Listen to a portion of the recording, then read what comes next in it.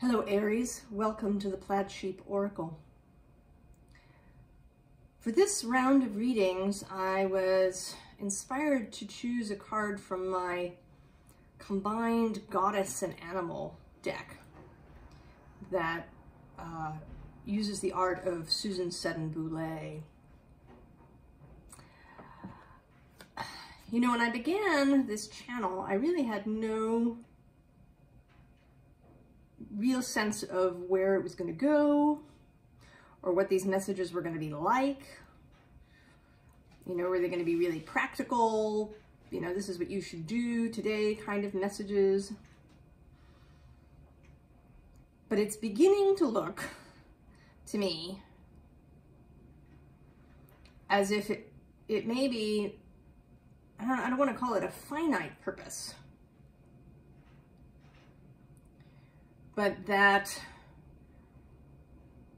this is really about this transformational space. I actually want to call it an evolutionary space rather than strictly transformational, because I feel that there is a kind of like a move beyond, you know, the sort of the classic view of evolution that, you know, cells mutate, you know, that a mutation happens and it turns out to be really great. And so any animal that has the mutation survives really well, and then it, you know, kind of becomes SOP for that species. But of course, once you move into this other space of seeing the universe as conscious, then you can never again go back to thinking of these mutations as accidental, really. Right? That everything is moving with awareness, with will, with purpose. And I sort of feel as if that is where we are, those of us here and more of us. This this channel has a small audience at this moment. And I think there are more of us.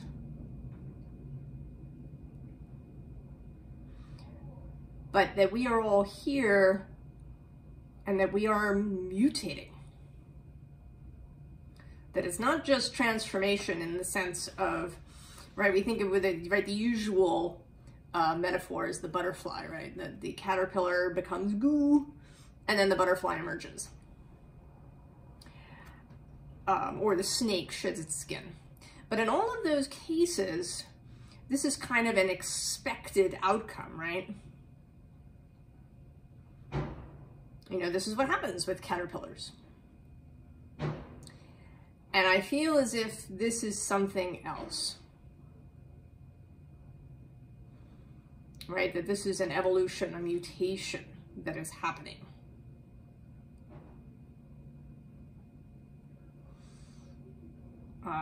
That we will be something unexpected. You know, it's like a caterpillar becoming goo and then, you know, showing up as an antelope, right? Out of the chrysalis.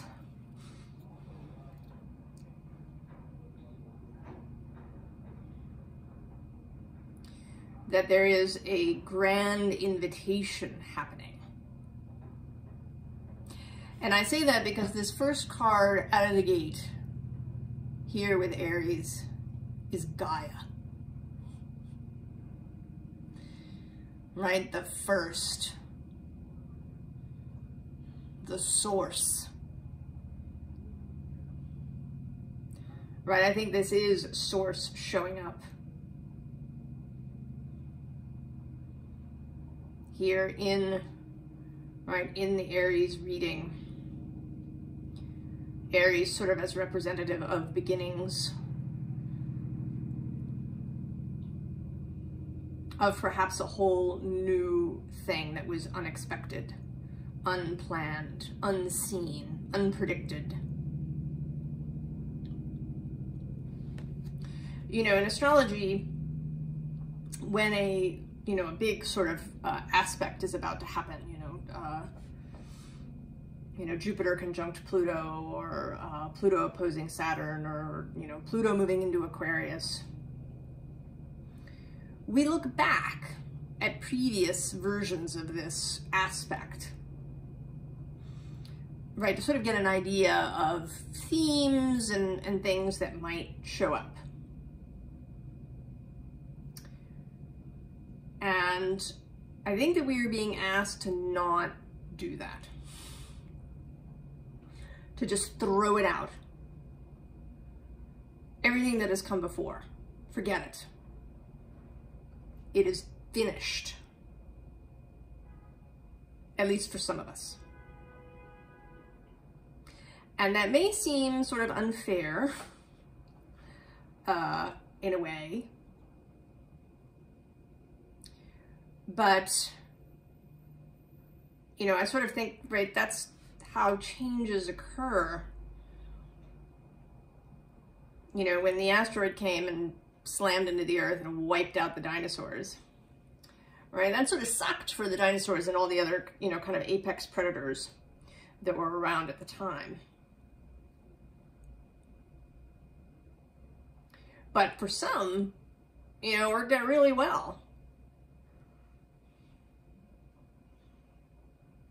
So there is, right, it's never a universal thing, and that's because, we all want different experiences, both the experience of failure and loss and pain, as well as the experiences of triumph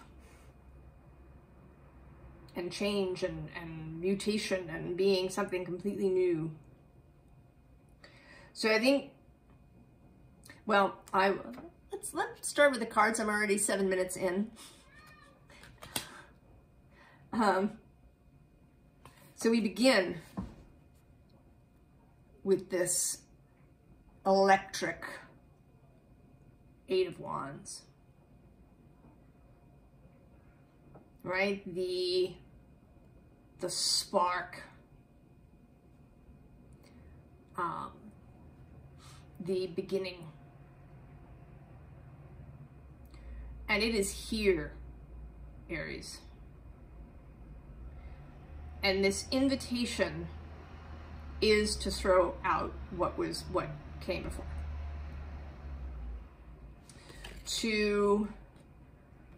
Right, the pages have been coming up a lot in these readings and in my personal readings, right? This newness, to learn something completely new.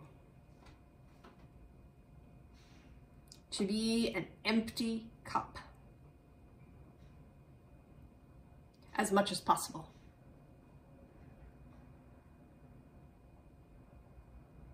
That it is possible to discard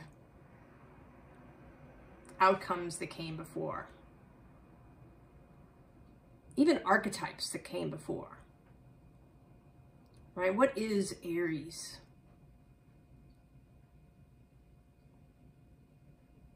What can Aries mean, right, in a new way? And then we get this Mother of Pentacles, sort of Gaia also. And, right, that this change can be, right, a whole new life created. Right, that this, you're kind of, I want to say that rather than mutating, right, in a chrysalis, that you are birthing something new, right? You're sort of birthing yourself. You're birthing your new life. And that this new life that you are birthing is not perhaps anything that you may have considered before. Right? That this mutation is occurring.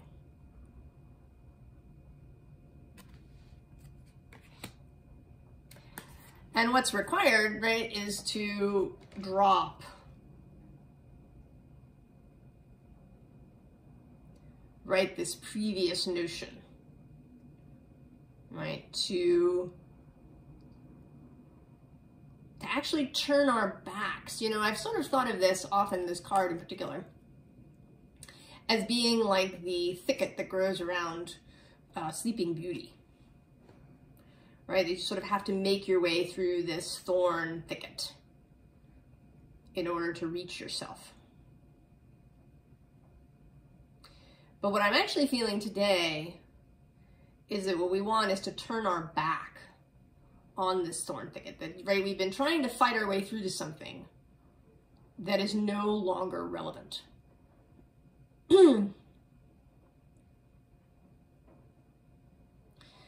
Right, that this version of Sleeping Beauty now in this reading is an old, right, is the old story. That in fact she doesn't need to be saved. She can be allowed to die, right? To disappear, to not be the story any longer. Right? To turn our back, to just walk away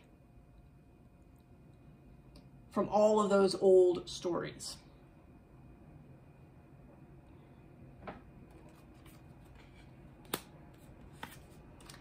And to arrive in this new story.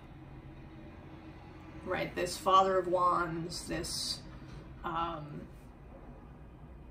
this kind of magician figure today. He feels really, right, A, because of the wand, and B, because of that lightning coming in, right? It's this, right, this wand that he's taken up, that you are being asked to take up, Aries.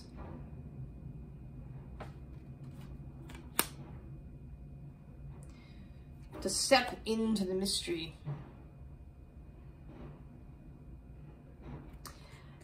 And actually, as I was sitting here with the reading, when I first turned the cards over, you know, getting to grips with it, I pulled out a book that I have where I wrote, you know, where I've written quotes down. I used to write them down. And, you know, using it as a library oracle, opening in the book to a page, right, I asked for help. Aries, you know, give me something. And the quote that came up is, "Those who are willing to be vulnerable move among mysteries."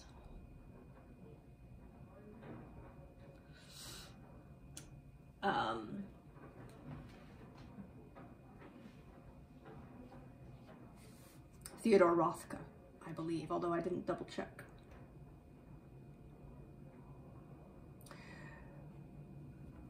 All right, and the next card, right, this insecurity card, right? It's a little, you know, everything from uncomfortable to terrifying, right? This idea of throwing out everything previous.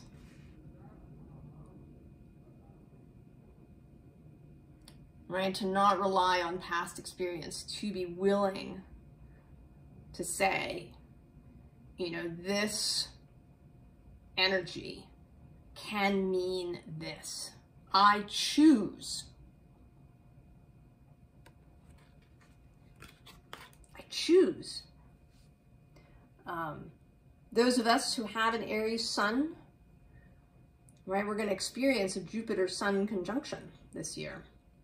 Maybe you already have, if you're in the early degrees of Aries. Now, he is moving through sort of a retrograde space until he gets to the 9th degree. But it's possible you've gone back, you know, sort of 12 years to see, you know, what happened to me, you know, the last time I had a Jupiter-Sun conjunction. I've done it myself, right? What might it be about? Forget it. Just forget it.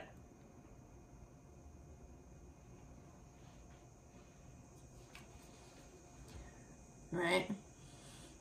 This tower moment, this blasted oak of being, right? We're being tossed, right? This lightning strike. is breaking this branch, tossing us into the air, into this new landscape, into the unknown, into this mutation, this evolution. And that is followed by the shaman.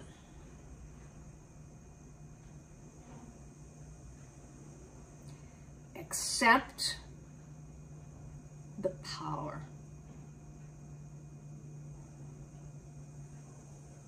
Yeah. Believe that you have it. Because you do.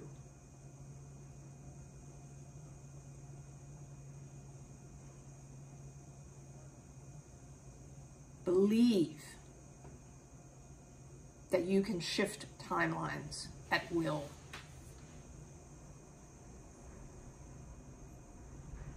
Believe that you can choose how the energy comes through for you. That you can dance with the planetary energies.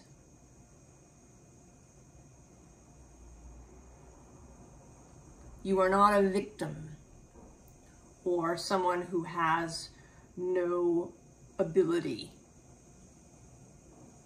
to connect with these universal soul energies.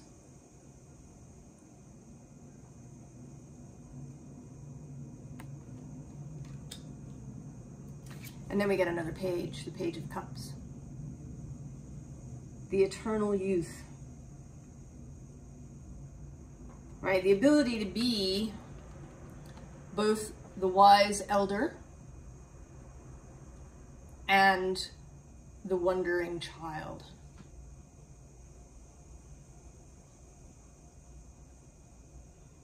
Right? To know that you have experience. You've lived a bunch of life.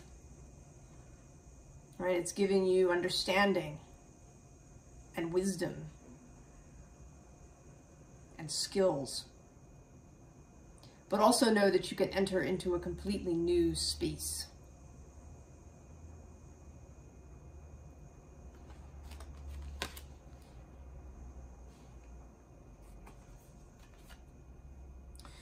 So we have this King of Cups. Right? His hands on his heart. That is the space, right? The heart space. The seat of the soul. Our personal grail.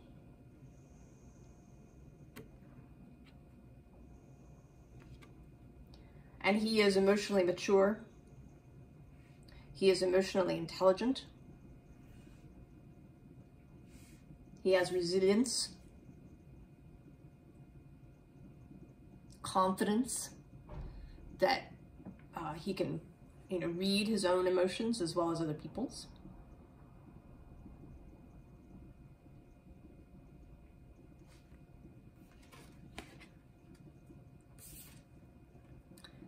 And then we get her big day. There we are, Aries.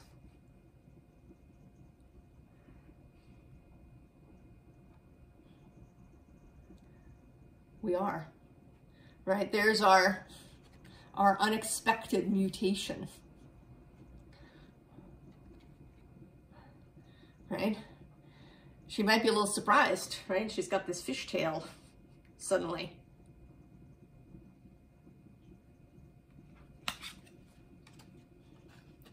And then this High Priestess, right? She's kind of the,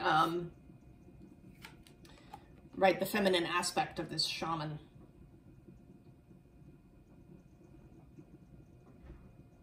Understanding, spiritual growth, spiritual wisdom, an open consciousness, a willingness to see what is there.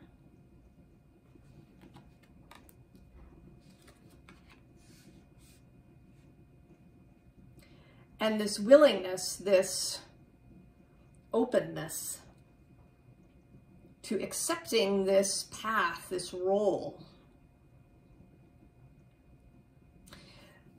Right, that creates the tipping point.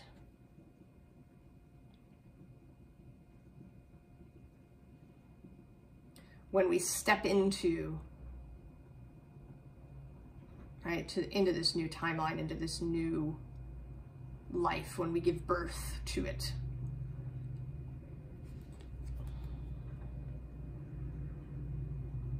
And I don't think, right, that this is, you know, that you're going to suddenly, you know, put out a shingle as a shaman.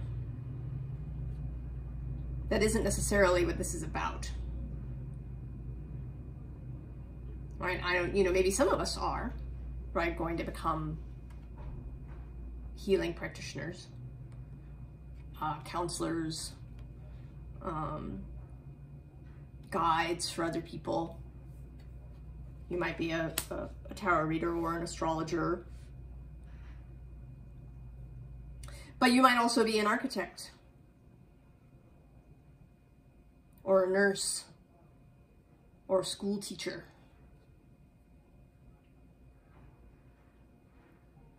Or a cook or a waiter or an actor.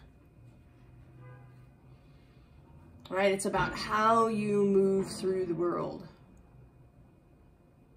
How do you see physical reality? How do you see your connection to it? Can you know yourself as an extension of Source? And also how you behave in groups. Right, we have this Watcher's card, and I feel here, right, that you, right here, you know, here you are, Aries, in your red dress, joining the group.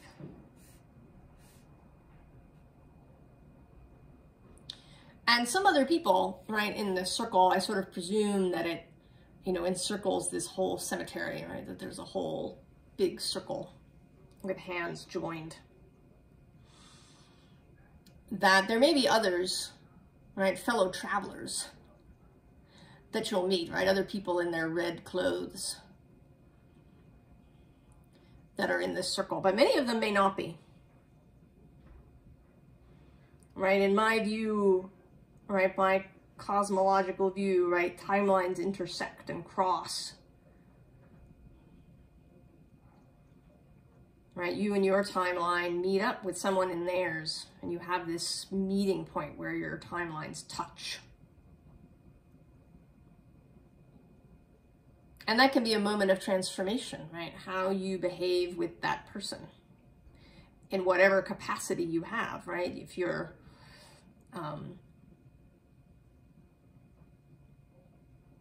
you know, if you're selling them something, if you're designing their house,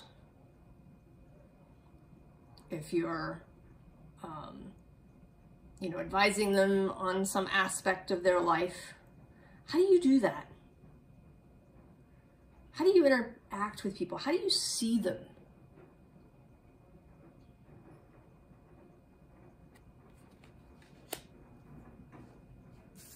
And then the page again.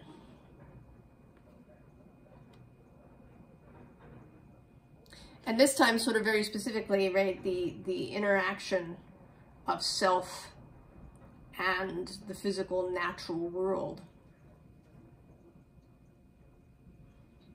I mean, that's been coming up in many readings. It came up in Taurus's reading that I did yesterday.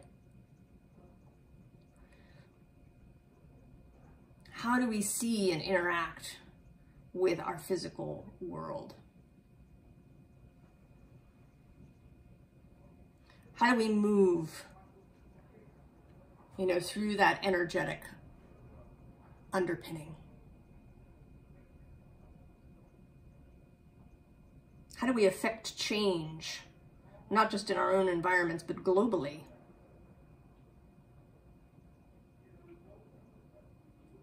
With our attitude, our thoughts, our way of being, our way of moving through the world. You know, I know that this is sort of nebulous, right? I'm not giving you a prescription of, you know, how, right? There's no exact how-to.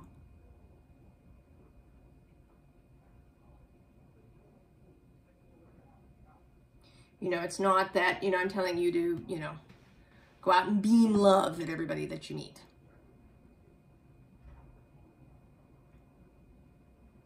You know, or hug everybody that you meet. Right? Because it's going to be different for different people.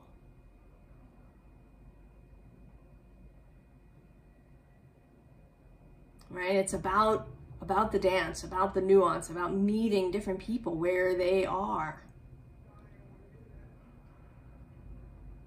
About small interactions that can have far-reaching consequences in people's lives. About accepting this, right? That you are part of this web of life. Accepting that we are all interconnected. And not just, right, with, you know, humans or people here on Earth, but throughout the cosmos, right?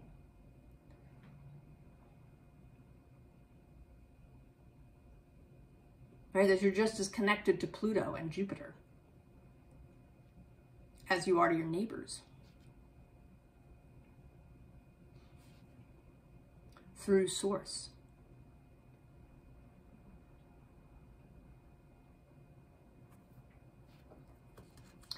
So it does require an act of faith. This Three of Inspiration, Three of Wands.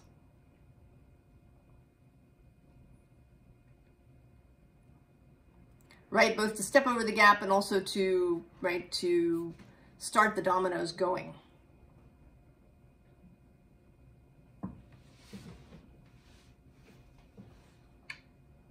To become something else. And it may, you know, Aries, of course, it may be that we're, right, that we're sort of starting this way with Aries because we are, as a group, right, prepared to go first. Right? First through the door, ready to go, to begin, right? To accept this new role that we are being offered as change makers, not, you know, not with any prescriptive list of things to do.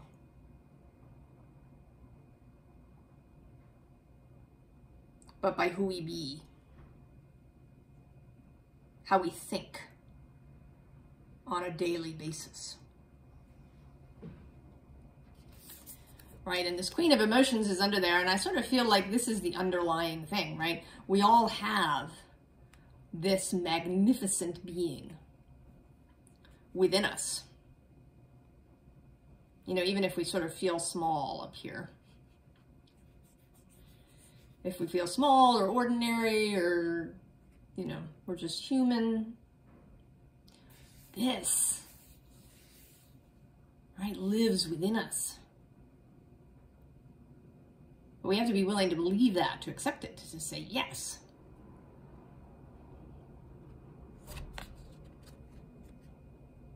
And right under that, we have the wheel, right, to allow, you know, uncertainty too, right? To not try and micromanage. You know, we can choose to say, you know, my Jupiter-Sun conjunction is going to be a really positive experience. It's going to be really broadening. I'm going to gain clarity and inspiration. But to not try and micromanage that, right? To allow the inspiration to come wherever it comes from. And the expansion to lead in whatever direction it wants to go. Rather than trying to steer every last little bit.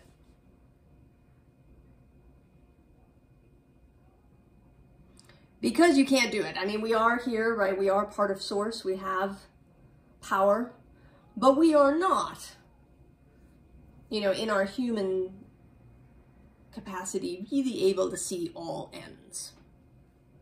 Nor do I think would we wish to, right? We do want some surprises. So these next three cards are sort of, right, there's three ways of Earth. Right, there's this Six of Materials, Six of Pentacles, reciprocity, giving and receiving, working with others, right, in that group.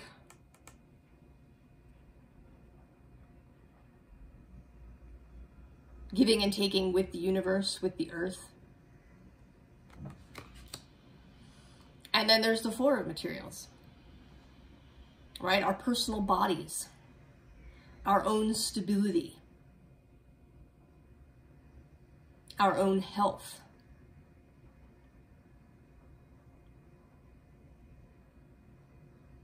Right? Taking in, you know, what we need for ourselves, both, you know, kind of in a mundane way as well as in a spiritual way.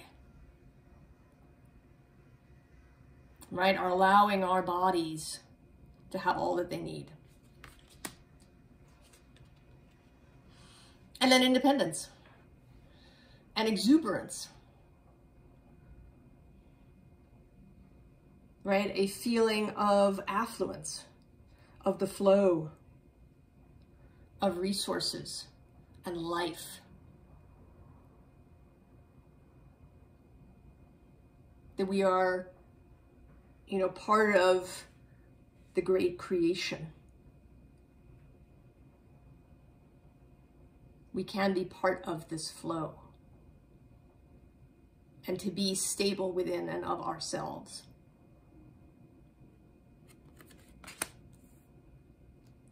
So on the advice front, we start again with this Eight of Wands. Right, energy is incoming. And underneath that is again the King of Cups.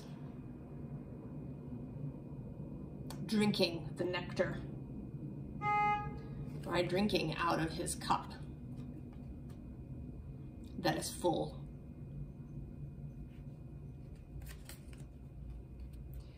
And then again, the moon. Right? Seeing ourselves differently, right? Seeing ourselves by moonlight, by spiritual light.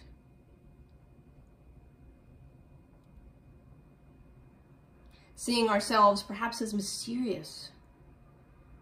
That this is also a process of greater self-discovery. What magic do you have within you that maybe you've denied or repressed or not, right? That you simply haven't been able to see before? Can you see it now reflected in the moon water?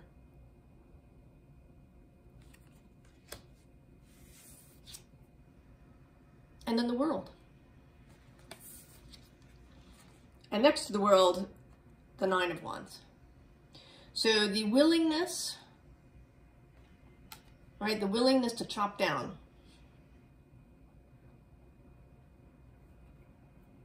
What, you know, is no longer relevant. To just walk away. Right? Just walk away from it.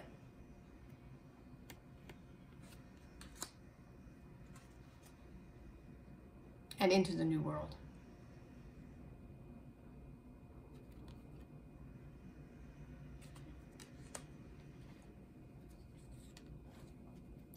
I don't always show the cards underneath, but I always look at them. And the underneath this card is the Knight of Swords.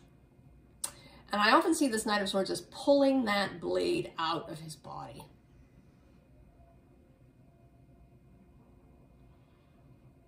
All right, so willingness to unlearn a way of thinking, a set of beliefs, about who you are, what you can do, and how the world works.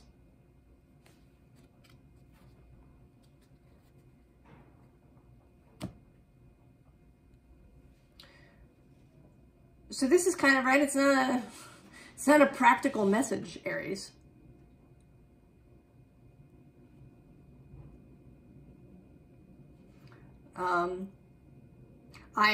Maybe, right, as we go along and I continue this process, perhaps some more practical steps will become available.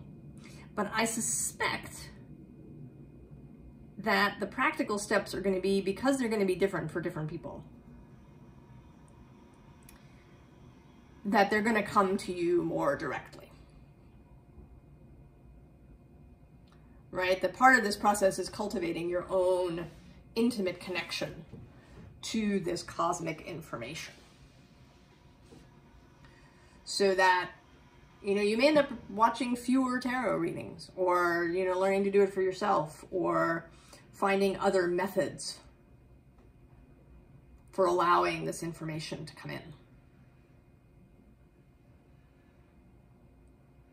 Perhaps meditation or meditative practices, taking walks, doing something like knitting, cooking, right? Any practice where your mind can go off somewhere by itself, right, away from the mundane. Right, the library oracle, scrying, receiving, information from snippets of overheard conversations. There's all sorts of ways that practical advice can come through. Go here now. Do this now. You may see an ad for something and think, oh, right, I really want to do that program.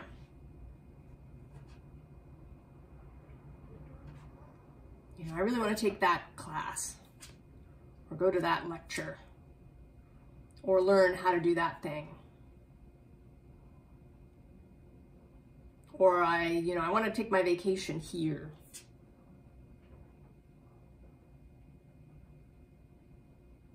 So be open to all the different ways, right, that this Eight of Wands can arrive, that information can arrive. And be open to the unexpected. Be open to not relying on anything that came before as information going forward.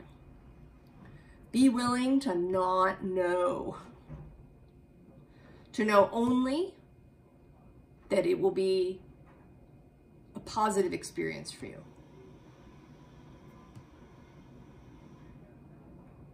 Right? That this next, Saturn square your sun is going to be really positive.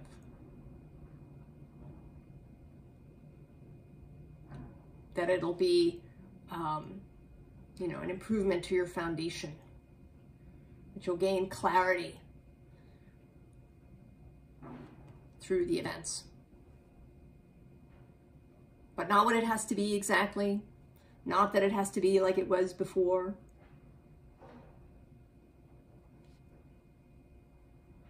Really harness that Aries stepping into new spaces, right? The joy of something completely new. And I'm excited for all of us. And not just Aries, but all the other signs who I think, right, are going to get their own version of this. Their own call that might be, that might have some different nuance to it. That will take advantage of their gifts. I wish you all the very best, Aries. And I'll see you next time. So long.